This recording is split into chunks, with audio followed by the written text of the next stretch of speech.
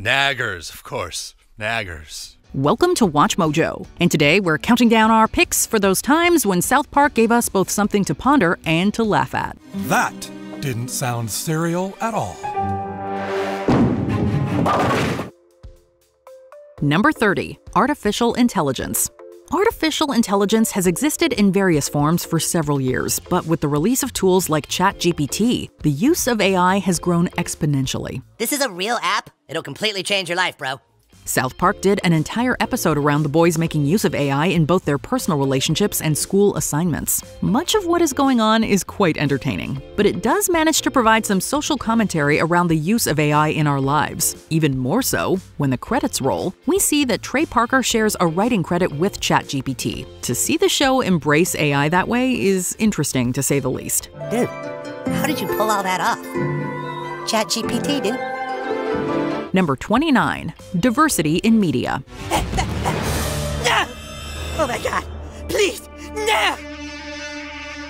No! Few would argue against the fact that for a long time, various minority and ethnic groups did not see much valuable representation in film and television. In recent years, there's been a big push to change this. However, according to South Park, there's a fine line between diversity in media and pandering. That's actually the best explanation I've heard as to why Disney movies all suck now.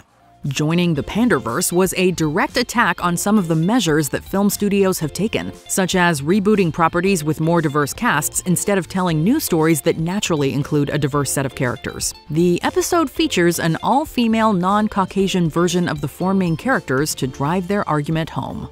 Number 28. Corporate takeovers. A common complaint among small communities is how larger corporations come in and seemingly push the smaller businesses out. General stores, corner coffee shops, and even local grocers find themselves bankrupt when townsfolk choose the big box stores over the smaller gems. South Park has tackled this subject several times. What do you have to say about that? I need coffee! Both the episode's Gnomes and Something Walmart This Way Comes find humorous ways of illustrating this conundrum. Jesus, look at us. We all don't like the Walmart, but we can't stop coming here. It's like some mystical evil force. By showing Tweek's father's acceptance of Harbucks, or how Jim's Drugs itself became a huge success, the show subverts expectations and ends up fighting for and not against capitalism. Number 27. Social isolation. If the internet has given us anything, it's been a means for people to connect with others in ways we never anticipated. Human beings are social creatures who need to interact with others around us. Prior to social media, awkward kids like Kip Drordy may not have ever had a way to connect with others. His Facebook friendship with Kyle shows how positive any kind of human connection can really be. Yet at the same time, it also gives us a peek at how quickly one can become isolated when your whole social existence relies on online friends and followers. The episode You Have Zero Friends makes the point that while the way we interact has changed, true friendships go far beyond just a number on a screen. Friends shouldn't be some kind of commodity for a person's status. Number 26. Anti-Semitism. Kyle, what on earth has gotten into you?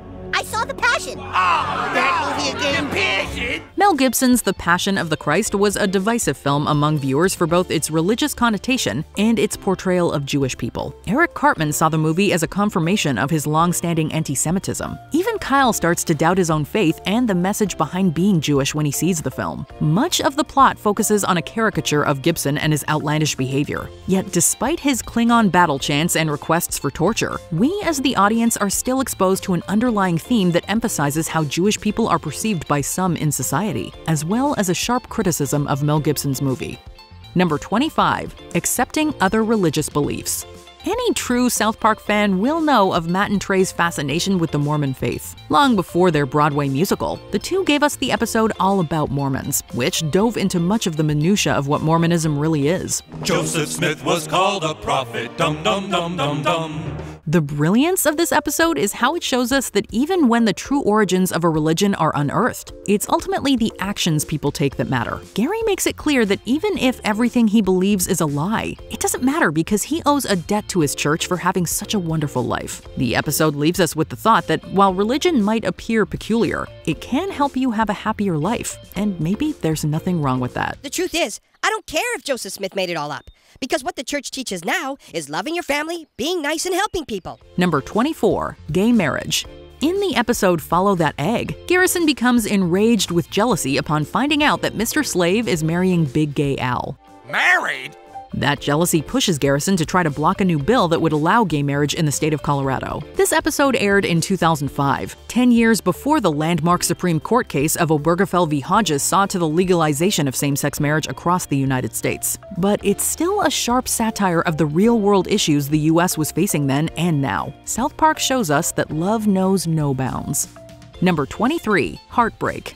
Raisins shows both Stan and Butters approaching heartbreak in entirely different ways. While most of us can probably relate to Stan's depressive attitude and his choice to dwell in sorrow when Wendy dumps him, it's Butters' speech at the end we should all take note of. Despite having lost the love of his life, Butters has no desire to circle the drain of misery. Instead, he reminds both Stan and all of us that heartbreak can be a beautiful sadness. We only confront the lows of heartbreak because we once experienced the highs of being in love. Life is a balance of ups and downs, and little Butters has already learned that. Maybe we should all take a page out of his book. So I have to take the bad with the good. So I guess what I'm feeling is like a beautiful sadness. I guess that sounds stupid. Yeah. No, Butters, that doesn't sound stupid at all. Number 22. Political correctness. So please welcome PC Principal. Call it politically correct, wokeism, or whatever term you want, South Park has always stood firm about the kind of comedy it represents. Season 19 introduced us to a new character named PC Principal. Given how the show has mocked so many religions, ethnicities, and countless other individuals, the introduction of this guy was a way to comedically comment on PC culture. Like it or not, PC is back and it's bigger than ever. Woo, woo, woo! Whereas people in real life can sometimes be shamed for, say, not using the proper pronouns or engaging in stereotypes, PC Principal often takes to shouting matches and even physical violence, all in the name of being PC. Number 21. Starving children in Ethiopia. Even as early as Season 1, South Park was addressing issues rarely explored in the TV animation landscape. This Thanksgiving special sees the boys befriend an Ethiopian boy Cartman dubs Starvin' Marvin, who is mistakenly delivered to America. Maybe they took it literally when we said we wanted to adopt a kid. While much of the episode is dedicated to making fun of Sally Struthers, which admittedly has not aged great, it does explore an issue that hasn't lost relevance: the indifference and obliviousness many first world nations have towards the less fortunate. This is naturally epitomized through the insensitive Cartman, who is given just a small taste of what Marvin has experienced upon being sent to Ethiopia in his place. I'm sorry, God. I'm sorry I mocked poor people. I'm sorry I wasn't more sensitive. Please, God. Marvin may not find the compassion he deserves on Earth, but he does find it on planet Marklar in Season 3. Number 20. George Zimmerman. In 2013, George Zimmerman was found not guilty for his involvement in the death of Trayvon Martin, a 17-year-old African-American. The verdict enraged many around the country and remains contested even years later. In a World War Z parody, Cartman fears how Token will react. Token, we had nothing to do with it. I know you're pissed off, Token, but be reasonable. It's Cartman who ends up taking extreme measures, though, all while making the situation about himself. This results in Cartman getting shot by Zimmerman, which isn't treated as a punishable offense until the authorities realize the victim is white. Wait, what? Guilty! There's a lot of gray territory in the stand your ground law. Watching this episode, we see how it's often treated as a one-way street. While Cartman learns nothing, the audience can identify with the episode's representation of a flawed justice system. Number 19. Self and body image. It's what's on the inside that matters most, and we're all beautiful in our own way. This is a message we often hear, but people don't always live by it. Wendy, why is it such a big deal? Because people should be okay with the way they look. When every girl in school receives a new photoshopped look, Wendy takes a stand against how the media portrays physical attractiveness. In a more conventional show, Wendy would teach everyone a valuable lesson about body and self-image. That's Lisa Burger. Do you see what I'm talking about? She's pretty. That's how people like Kim Kardashian destroy the self-image of little girls everywhere. Instead, she ultimately accepts the notice that Photoshop gives some people confidence. The ending is one of the show's saddest, as Wendy conforms and photoshops an image of herself. Wendy struggles to hold back her tears as she betrays her ethics, leaving us all to contemplate what we'd do in her position. Number 18. HIV/AIDS. South Park has never shied away from satirizing HIV, but 2 episodes in particular address it head-on. In a Season 6 episode that kind of predicted the future, the world turns on Jared Fogle. Not because of what Jared later pled guilty to in real life, but due to a miscommunication. It wasn't just Subway sandwiches that made me thin. Huh? The reason I was able to lose so much weight so quickly was that I got AIDS. While everyone decides that they can finally laugh about the illness, Kyle sees no humor in the situation when Cartman purposely gives him AIDS 6 seasons later. Why do I have HIV? Oh, you have HIV, huh, Kyle? Guess it isn't so funny now, is it? The episode offers good news and bad news. The good news is that AIDS is much easier to manage than it was in the 80s and 90s. The bad news is that many carriers still don't have the resources or funds needed to combat the disease. Number 17, alcohol use disorder. License and registration, please. What seems to be the officer problem? Even for South Park, Bloody Mary proved to be a controversial episode, primarily due to a running gag involving a Virgin Mary statue. The episode is mainly about alcohol, though, and its power over people. Upon receiving a DUI, Randy decides to simply drink less. However, when Randy is led to believe that he has no power concerning his drinking or the reckless actions that stem from it, he goes into a downward spiral. While the episode's portrayal of AA is sure to divide some, Stan does teach Randy a valuable lesson about moderation. Randy finds the willpower to stop after a couple of beers, showing growth and discipline. Of course, this doesn't prevent Randy from drinking too much in various episodes that follow. Oh, Mama, you're so fine, you blow my mind. Hell, Mama! Hell, Mama! Number 16, piracy in the Indian Ocean. Jack Sparrow makes the life of a pirate seem like nothing but fun and games. So when Cartman and several others learn about the piracy taking place in the Indian Ocean, they set a course for Somalia. Leaving school and parents behind, they anticipate nothing but smooth sailing and treasure hunts on the horizon. Upon arriving, however, the kids quickly find that being a pirate isn't as glamorous as it sounds. All right, goddammit, really, you guys? What kind of pirates are you? Look at yourselves! You're a disgrace to Blackbeard! That doesn't stop Cartman from trying to make his childish fantasy a reality. Aside from addressing pirate hijacking, which was especially timely in 2009, the episode encourages the more fortunate to not take their dull, boring lives for granted. Butters and Ike in particular learn the true meaning of first world problems. Oh my god. Jeez, guess we kinda got put in our place, huh, Ike? I feel like an asshole. Yeah, me too. Number 15, the Washington Redskins. You guys, I've got it! What? It's the greatest startup company name ever! What? Tell us! Washington Redskins. For decades, the Washington Redskins name and logo ignited no shortage of controversy. By 2014, many seem to agree that the football team's trademark was insensitive to Native Americans. Nevertheless, owner Daniel Snyder refused to budge on the subject. The 18th season of South Park aired around the same time that the football team was in jeopardy of losing its trademark. When Cartman snatches up the trademark, Snyder isn't at all pleased. Look, don't you see that when you call your organization the Washington Redskins, it's offensive to us? How is it offensive? How is it offensive? Jesus! Bringing out the irony in hypocrisy, Snyder is offended that Cartman is making a mockery of the name and using it for his own gain. In real life, the team didn't lose this trademark, but the name change process was finally initiated in 2020 during the early George Floyd protests. Number 14, being gay.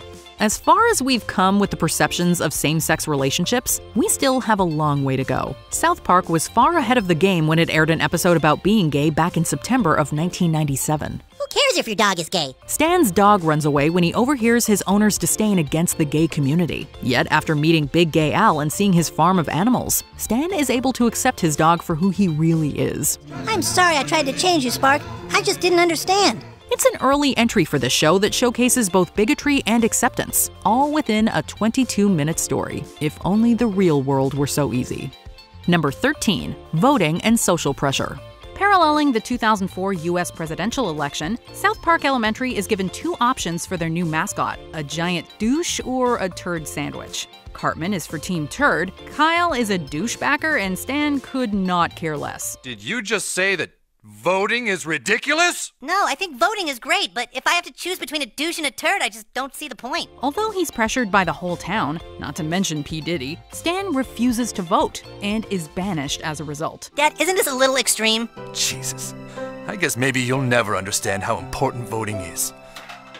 Goodbye, son. As over the top as this sounds, the episode is eerily relatable. Even when neither candidate is ideal, both sides of the political spectrum can become aggressive about securing votes. Turd Sandwich brings the hope for change.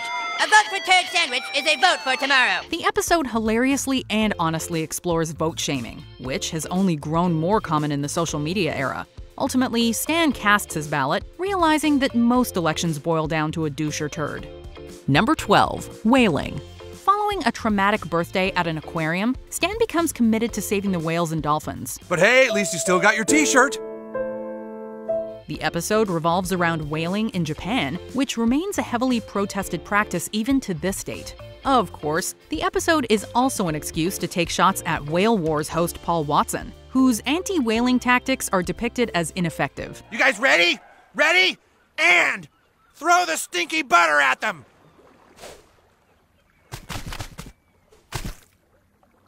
Ha ha, you stink now! Despite this savage roast, Watson was supposedly happy that the episode shined a spotlight on the issue. In the end, the boys steered the Japanese government away from sea life, inspiring them to instead target barnyard animals. Chicken and cow? Chicken and cow? Although the episode doesn't offer a realistic solution to whaling, at the very least, it helped bring the subject to the attention of a wider audience, while also bringing the laughs. Number 11. Desensitization to violence. It seems like every week there's another report on the news about an unspeakable act of violence that's taken place. School! I'm sorry, Sharon, Why are you all acting like this is normal? What is wrong with you people? Violence has become so prevalent in our modern world that a lot of people shrug these reports off as if there's nothing we can do to prevent further chaos. Sharon is the only adult who's outraged following a catastrophe at school. As everyone else downplays the ongoing mayhem, Sharon feels as if she's surrounded by emotionless pod people. God damn it! Stop acting like there's something wrong with me! Something's wrong with you! Once again, we're left with an ending that doesn't find an easy solution to the problem. Sharon accepts the bleak reality she lives in as the new normal. At the same time, the episode serves as a wake-up call for those who've grown desensitized to violent tragedies. Number 10. Therapy. After Steven finds Butters in a compromising position with Cartman, he jumps to the conclusion that his son is bi-curious. Is that true, son? Are you feeling confused? Yeah, I'm pretty confused, all right. You see? Although it's just a big misunderstanding, Steven decides to send Butters to a conversion therapy camp. Despite all the talk about being a bi-curious, nobody explains to Butter what this means. In any case, Butters doesn't see why he or any of the other boys at the camp should feel ashamed about it. One kid named Bradley feels so ashamed that he nearly jumps to his demise. After hearing some honest words from Butters, Bradley finds that he's not confused. It's everyone who says he's confused that doesn't understand. By the end, Butters still doesn't entirely comprehend the situation, but he is proud to be himself. Well, Butters, I guess we might as well go home. Looks like you're never gonna change. No, I like being bi-curious. Well, you know something? So do I. Wait, now I am confused. Number 9. The treatment of Amazon workers. Few things are more satisfying than walking out onto your front doorstep to find a new Amazon package. Although it's the ultimate convenience for the consumer, many of the employees responsible for shipping and delivering those packages have expressed dissatisfaction with their working conditions. In this two-parter, an Amazon fulfillment center is set up in South Park. When one worker suffers a particularly bizarre accident, a strike erupts. Go out and die. I believe the working class needs to revolt against capitalism and bring about socioeconomic emancipation. Earlier that year, some called for an Amazon Prime Day boycott, and the Stop Bezos Act was initiated. Please, I'm trying to get everyone back to work. Portraying founder Jeff Bezos as an all-knowing overlord, the episodes also touch upon how the retail giant has overshadowed smaller businesses. Since the fulfillment center opened. Hold on a minute, you all stay here because you want to work? It is our purpose. In the end, the episodes demonstrate how instant gratification doesn't necessarily mean that you'll be left fulfilled in the long run. Number 8. ICE detention centers. Even before U.S. Immigration and Customs Enforcement was formed in 2003, immigration detention was a major talking point. Opinions surrounding the issue became especially heated with the election of President Donald Trump, whose zero-tolerance policy has resulted in numerous children being separated from their families. So anyone can make an anonymous tip and you can round up families and send them away? Nobody told me about this. I thought everything sucked now. Do you have a card? Cartman being, well, Cartman, sees this as ample opportunity to get rid of Kyle. That's so sweet. You guys take the parents, we'll take the kids. Ice quickly realizes that Kyle sticks out like a sore thumb, and his Jewish heritage doesn't help their image. Yet that doesn't stop them from picking up Cartman later on. Jimmy pissed me off because he told the teacher I was texting in class, so I told Jimmy I'd have him sent to a migrant detention center. He didn't believe me, so I said, oh, I already did it to Cal, and Stan heard that and got pissed off and had me sent to a migrant detention center. The episode depicts ICE as an incompetent agency that cares more about saving their own skin than the psychological ramifications detention centers have on children. Mexican Joker, I just want you to remember that I helped you. Jeff Corrigan. Remember, Jeff was your buddy. Now come on, let's go, Mexican Joker. Number 7. Controversial flags. Now more than ever, displaying the Confederate flag is bound to result in a passionate debate. Oh, Jesus Christ, not this again. This isn't anything new, however. Even back in the year 2000, South Park was parodying flag controversy in this episode. Chef insists that the South Park town flag be changed due to its offensive imagery. How can a black man not be bothered by it? Jimbo, meanwhile, feels that the flag is a part of the town's history and therefore should be preserved. The episode wisely doesn't vilify Chef or Jimbo, exploring the argument from both of their perspectives. In the end, they find a way to make both sides happy. The flag is changed to be more diverse, although it retains elements of the original design. 20 years after this episode aired, people still aren't any closer to reaching a compromise. Number 6. Steroids. Steroids? From Stan's stint as a guitar hero to Cartman's fried chicken operation, substance use has been parodied in a number of South Park episodes. One of the most effective examples occurred in Season 8, when Jimmy entered the Special Olympics. To give himself a competitive edge, Jimmy turns to steroids. Look, it's really none of your beeswax, Timmy. Timmy! Because maybe I don't have what it takes to win without them. Despite Timmy's qualms, Jimmy continually justifies his actions, arguing that most athletes do this sort of thing anyway. Although his performance is enhanced, the steroids take a drastic toll on Jimmy's personality and relationships. South Park may be a comedy, but this episode at certain points gets surprisingly dramatic and downright uncomfortable. Fortunately, Jimmy learns his lesson by the end, thanks to Timmy and, inadvertently, Cartman. Well, guys, I guess now you see what I was up to all along. I dressed up like a handicapped person and lost the Special Olympics on purpose so that Jimmy could learn his lesson about steroids. Number 5. Climate change. Climate change isn't going away overnight, hence why it remains a recurring theme in South Park. Granted, South Park hasn't always taken climate change very seriously, or should we say, serially. I'm not talking to you. I'm talking to the ones who are actually serial. In a Season 9 episode parodying the response to Hurricane Katrina, shots were also fired at The Day After Tomorrow and its take on the climate crisis. The following season, Al Gore tries to warn everybody about a creature called Man-Bear Pig, an obvious allegory for climate change. Man-Bear Pig?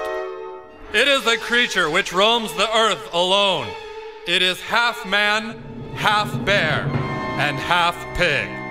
Although it seems that Man-Bear Pig is imaginary, his existence is confirmed by Season 22. That's it! That's what I saw! I saw a Man-Bear Pig. It leaves us with a grim message. The climate emergency is real. It may be too late to reverse the damage, and most people would rather ignore the problem than make a small sacrifice. Number 4. Censorship in China. Oh, and then Kenny learned to play bass watching YouTube videos of John Lennon with the Dalai Lama. Yeah, no, we don't want to go there. Talking about the Dalai Lama doesn't go over well with the Chinese. The what? Being such a controversial show, censorship has always provided commentary for South Park. Freedom of speech even led to a war against Canada in the 1999 feature film. While the US and the Great White North have since buried the hatchet, Randy had a bone to pick with China in Season 23. Due to China's economic impact on the US entertainment industry, many American companies have played ball with the country's regulations, despite how unusual some of them sound. Fine, I can handle some healthy competition. Who else wants to go to China and get some of their money?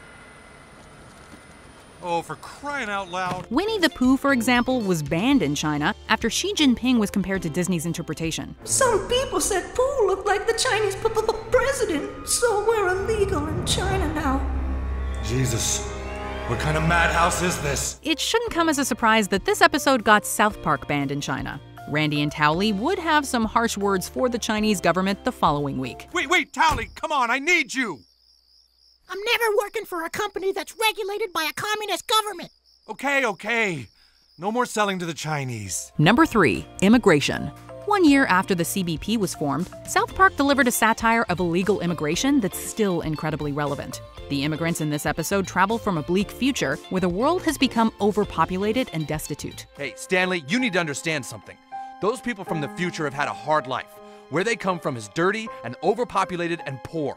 You can't even imagine the kind of depression they come from. By venturing back to the 21st century, people are able to make enough money to provide for their families in the 4th millennium. Looks as if the job at Wendy's did work for the original immigrant. This second arrivee claims that man's family is now much better off and wishes the same for his family. Modern workers, however, argue that this is taking away their jobs, or gerbs, as some might say. They took our jobs! Yeah, they're down, took our jobs! They did! As funny as the episode is, it's also harrowing to think that so little has changed since 2004. For all we know, this could still be a serious issue by the time we get to 3045. After all, satire may be our greatest window into the future. Number 2. COVID-19. It was only a matter of time before South Park covered the coronavirus, and they did not hold back. Thomas opened a restaurant and so does Sopa. Doesn't seem like such a good idea now, does it, Turner? The show's first ever television special, the Pandemic Special, covered a lot of ground, from COVID-19's effect on small businesses to the dilemmas it's caused with reopening schools.